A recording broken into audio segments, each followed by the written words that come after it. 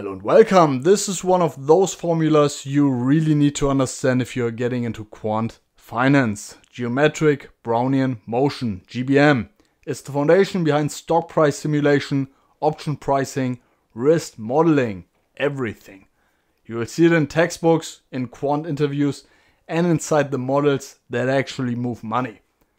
In this video, I'm not going to waste your time with a full derivation. That's not the point. What I am going to do is walk you through the GBM formula in detail and explain exactly what each part means. We'll cover drift, volatility, randomness, exponential growth, and why this thing looks the way it does. And by the end, you will not only understand the formula, you will be able to simulate it yourself using Python and real stock data, just like what you're seeing here on my screen.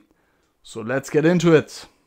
Alright, let's get started with the formula. This is how Geometric Brownian Motion models stock price changes.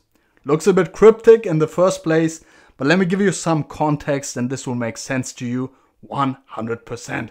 If not, I failed my job, so kindly let me know below.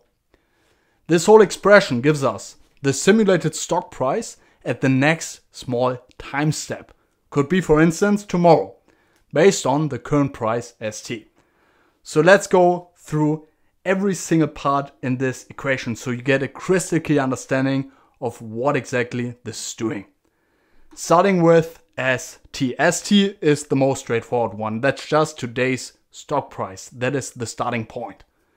Then you multiply that with an exponential because stock prices change by percentages, not fixed amounts. So a 5% move on $100 is not the same as 5% on $10. Also, this guarantees the price stays positive, which makes sense in reality. Have you ever seen a negative stock price? I haven't so far. Now, let's get to this part. Mu delta t. I'm skipping this for a second. I'll get to it in a couple of seconds. But for now, mu delta t. What's that? This is the expected return, how much we think the stock grows or shrinks per year. Since we are simulating one small step, like a day, we scale it by delta t, which is usually 1 divided by 252 because that's the number of trading days for stocks, also for commodities. But for crypto, it would be 1 divided by 365, right? So this is just 1 divided by the number of trading days. Now, this part is a correction term. This is called the ETO Correction. Here is why it's needed in a nutshell. Because mathematically, this is slightly more complex, but take this for now to understand why I'm correcting the expected return. If you exponentiate a normal random variable, the expected value gets inflated. Mathematically, it gets inflated by 1.5 of sigma squared. So you just subtract that to cancel out this upward bias. This simply ensures that the average return of the model really equals mu. Now, this is this part. This part, which you're adding on top, is adding the randomness. So Z is a random number from a standard normal distribution. Sigma is volatility, just how much the stock tends to move.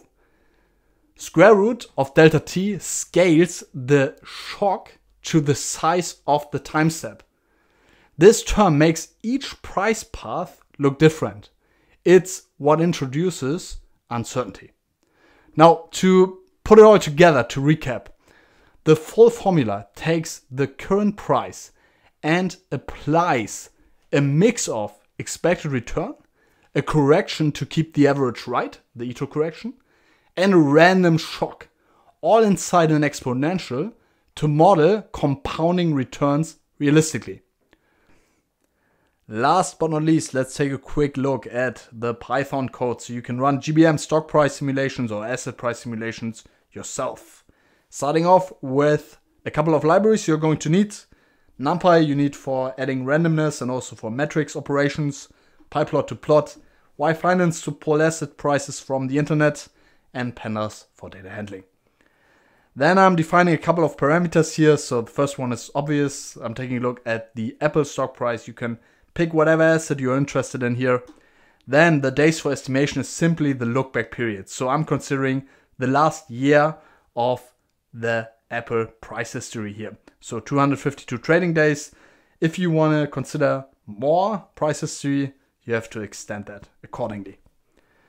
This is just the future years to simulate. So I'm just going 1 year into the future. If you just want to go, I don't know, 3 months, this would be 0.25 and so on, right? Half a year would be 0.5, 2 years, 2, and so on. You get the point, I think. Then just the number of simulations. So this is the number of paths you want to generate. So one equation here is one path. So you are simulating this 100 times if you define that as 100 here. Next one is just downloading prices. So you just pass the Apple stock ticker here, and then you go back 252 trading days. You pick the 1 day interval, and then you take a look at the close price, which is effectively, with the new change in the yfinance library, the adjusted close price. Then super straightforward, you calculate log returns. You need log returns for GBM. It models log returns, so you need to calculate them. Super straightforward. You just take the change and then take the log of the change here, and dropping off NANs, as the first row will contain NAN values.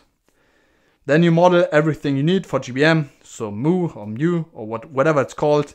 You just take the mean, annualize it, and this dot item is just pulling out the value. So background is this is a technical pandas thing. If you pull the mean on log returns, you will get a so-called series.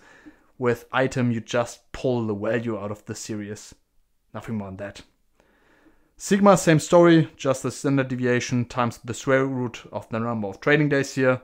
Then again, pull the actual value. And S0 is simply the stock price initially. So that is the last available stock price here. So you just index for the last item in the prices list, and then you pull that value. So that is the most recent Apple stock price. DT, you remember that from the formula above. This is just 1 divided by 252. That is fixed. So one step is always 1 divided by 252. And the number of steps, that is just to make things simple. That is just the number of days to simulate. So if that would be 1 year, this is simply 252. If that is 2 years, this is simply 252 times 2.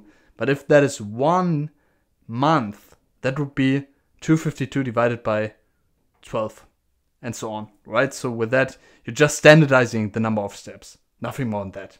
You make your life easier by doing that. Otherwise, you would have to amend all the stuff when changing the future years to simulate.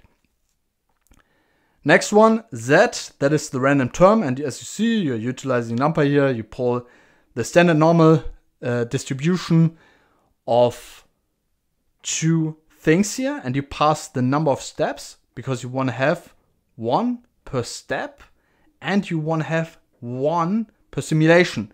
So you pull a matrix of standard normal random values, 1 per step and 1 per simulation. Then you calculate the daily factors, and that is simply this term. So that is exp, then you pass the expected return mu minus ETO correction times delta t plus sigma times square root of delta t times z. So you already know that. We went through that in detail. That's just the factors. So why factors? Because in the end, you take the most recent price, and this is the factor. You have to multiply it.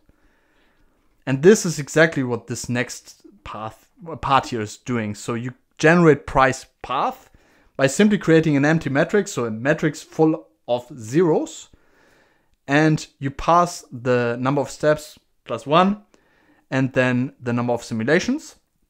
And with that, you are getting a price path matrix and set the first row of this matrix to S0, which is the initial stock price. So if, let's say, the last available stock price is $150, the first row contains $150, and on this value you apply then the daily factors. And then you have the second row, let's say this is 160, and then you apply the daily factors on the second row, on this 160 again. So on every step, you do it again with the new amended price here, right? And this is exactly what is going to happen here. So you see, you loop starting at 1 to skip the very first row here, and then number of steps plus 1 to add another step. And then you say, in this row, so let's take the first row. Imagine the first row. Let me actually pull that. It's basically way easier to understand probably. It's in a pretty bad format, but I think it's worth it to quickly show how this is looking like. So you see, this is the most recent stock price here of Apple. Is that actually the case? Give me a second. So prices, yeah. So this is the most recent stock price for Apple, right? 211,179. And you have the first row now, right? This is your simulations. This is how the metric is looking like. So obviously you have like 100 columns here, as we have 100 simulation path. And then you start at the initial price, and then you apply the daily factors. So you apply the daily factors here on this row. So the loop starts, so this one here starts as at the second row here, because you start in range 1, and then you jump back one row here to apply the daily factors on this row and fill this row with that. Nothing more than that.